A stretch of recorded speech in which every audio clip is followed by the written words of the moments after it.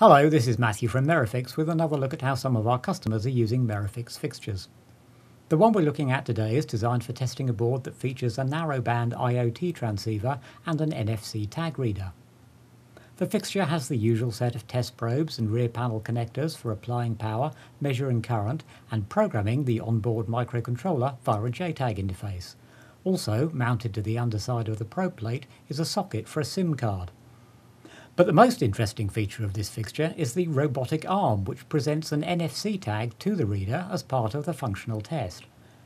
The custom-designed 3D printed arm is moved by servo motors controlled by an external STM32 processor board.